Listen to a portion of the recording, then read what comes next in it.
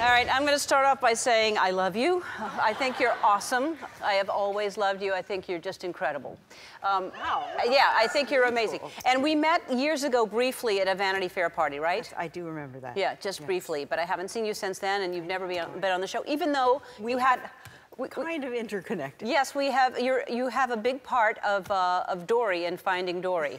She hears Sigourney Weaver's voice all the time, and it's hilarious, right? No, I love the way you say, my friend Sigourney told me to do this. Yeah. Right, Sigourney, I need your help. Won't you please join us Oh, great, great, great. as we explore the wonders of the Pacific Ocean and the amazing life it holds within. Witness the Sigourney? majesty of the balloon. Sigourney Weaver, where are you? Every time I was doing that in the recording studio, it was so funny. Like I said, you had such a huge impact on me in a lot of your films, but especially Gorillas in the Mist. So when I was saying Sigourney Weaver over and over again, and now I'm actually trying to build this campus in Rwanda to join the Dian Fossey Gorilla Fund, which you have been a part of since you did that film, right? I did. I just have to say at the very beginning that this gift that Ellen and the Wilderness Fund, the Wildlife Fund are giving our Dian Fossey, and Africa and Rwanda and the gorillas is going to be such a game changer. And it's just the generosity and brilliance of the gift just absolutely overwhelms me. And the way Portia came on and did it was one of the most beautiful things. I agree. I agree. Thank you so much. I couldn't believe she remembered that. So I you know, have been in love with animals since I was a little girl, and especially with the gorillas and really all of the animals in Africa that need protection. But specifically, Dian Fossey, for some reason, touched me. I remember reading about her in the National Geographic.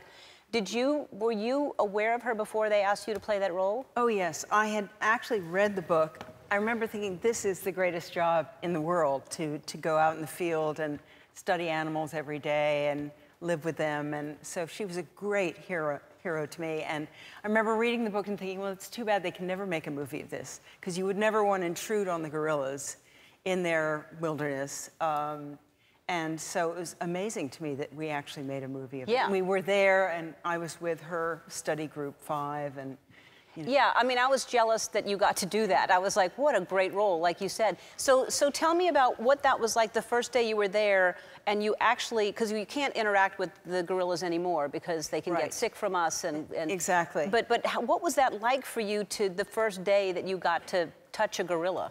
Well, it was absolutely incredible. I was been taught, you know, to stay low and to kind of go,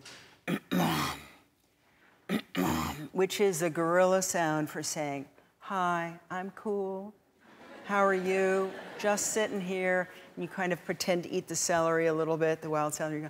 You go, so you're doing that as I do that anyway, so that's good.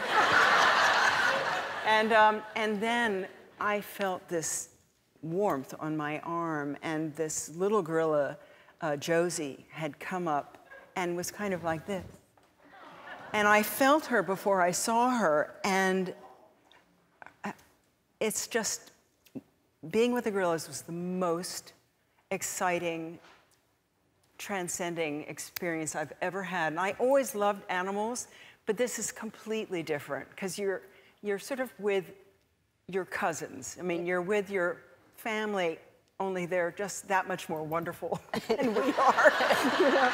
They don't make war, you know, they just make love and, you know, and play and eat, and they're just beautiful. You're gonna have a wonderful time. I can't wait. We're leaving, we're going in June, and we're gonna visit the site where we're gonna build the campus, and I'm gonna see the gorillas. And I mean, I'm just so jealous that I don't get to do that. Like, I don't get to hold them like you did, but it's just seeing them is gonna make me so happy. Yeah. Didn't you get charged by a silverback once? I did. It's not in the movie because it was really my angle that was so exciting. I was... What did you do wrong that it charged you? Because I blame you. Yeah, I'm sure you're right. You know, we'll never know. But the big gorilla, I stayed next to this very big silverback Ziz, who's about 450 pounds, because there was another silverback named Pablo who used to grab women by their hair and drag them down the mountain. So by staying near Ziz, the big silverback, he would keep his eye on Pablo. So I always felt very safe next to him. He's in around me all the time in the movie.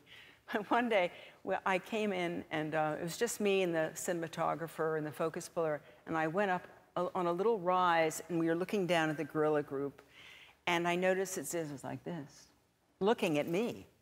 And it was unusual that I would attract any attention, unless you were a baby and wanted my food in my bag. Because usually I had babies all over me. But today I didn't, and he just kept looking at me, and he just got up, and he beat his chest, and he charged right up the hill at me, and he swatted me. And I went over, of course, because he's very powerful, and I just stayed down. And I remember thinking, I know Diane is watching over me. She wants this movie made. She's not going to let anything bad happen to me. But I could, you know, I'm sure you've been in these situations.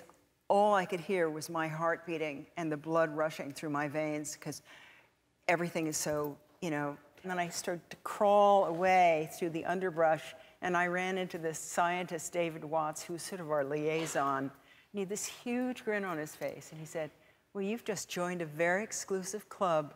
You've just been hit by a silverback gorilla. And I was sort of like, yes, I was. Yeah. I can't imagine having, like, basically you're telling me if I want them to, I just do the and then pretend to eat something. The wild celery, these Yep. big, long strings. Right, and do that, and then that's it. Yeah, and you will be more comfortable. I mean, you get the smell of the place. And Do they smell? What do they smell like? They smell so good. They just smell, they really do. Well, it's a great earthy. I question your sense of smell. All right. We'll have to talk about this after you go. All right, all right.